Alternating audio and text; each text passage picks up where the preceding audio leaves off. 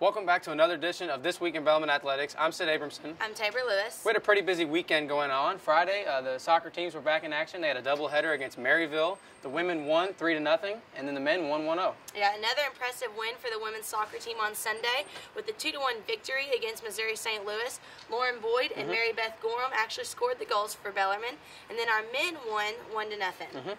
So, big weekend for them. Yes, very big weekend. Cross country was also in action. They were away performing in the GLVC Invitational, actually the tournament, and they performed really well. The men finished third overall. The women finished fifth.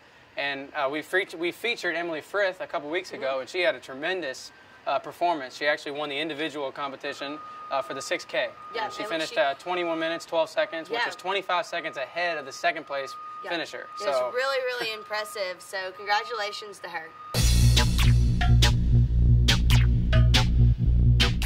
For this edition's highlight of the week, we're going to be featuring Keyston Jones, senior point guard, actually shooting guard this year, on the basketball team. He's got a lot to do. 6 new freshmen coming in, and hopefully he's going to be able to spread that experience. Yeah, as athletes, we both know how important it is to have a senior to look up to and to have a really good leader as a senior. And we also know as seniors, we were both athletes in high school and now do things in college, so we understand how important it is to be a leader for a freshman. So Keyston is doing a really good job of that. Yeah, it really is. And there's other seniors. Vance Hall, we had him on last week, and he's going to use his experience as well. But with Reese Gaines and other coaches, they use their professional experience to teach the younger guys. And I think Keyston really has the ability to learn from not only from his own self and the other team members, but from Reese Gaines as well. So here's what he has to say about that. Basically, just to take the experience that we've gathered over these few years, these past 4 years, and reach out to the young guys, get them to buy into the concepts, and really grasp this whole thing of what it takes to win at the highest level. A lot of shooting in practice, a lot of drills, new drills, a lot of things just to get everybody accustomed to the speed of the game, especially since we have 6 new guys and a transfer. So it's key that we get them used to how it is to play here. It's especially Reese, someone who's had NBA experience, can really come in like he did last year and help all of us, get better. He sees the little things still from the player side, and the coaches still have the coaching experience and they see it from their side. We have a very busy Halloween week coming up. I feel like all the games are going to be before Halloween, so everybody can go out and trick-or-treat. You trick-or-treat? I do. I actually do trick-or-treat, and it's fun.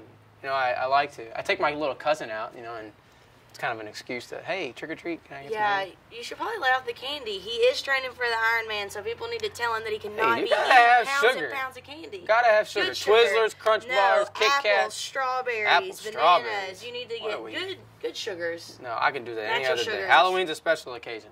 All right, well, I'll come by to your house, and and I'm going to be Bam Bam. Oh, yeah, I was Bam Bam. I got a little stick, a little Bam Bam stick from the Flintstones. It goes squeak, squeak, squeak. Oh, well, that's awesome. It's pretty cool. What are you going to be? I was a Harlem Globetrotter this past weekend, and our house actually won a Halloween costume contest, so that was pretty cool. We teased our hair and scrunched it up and made afros, and that was really awesome on Saturday, but yesterday I really regretted it because brushing my hair was a nightmare. Especially when you had to do the big ethics paper that we had to work on. Yes, sure that's pretty fun, so we have had a busy weekend. Well, Bellarmine Athletics is back in action this week, like I said, before Halloween.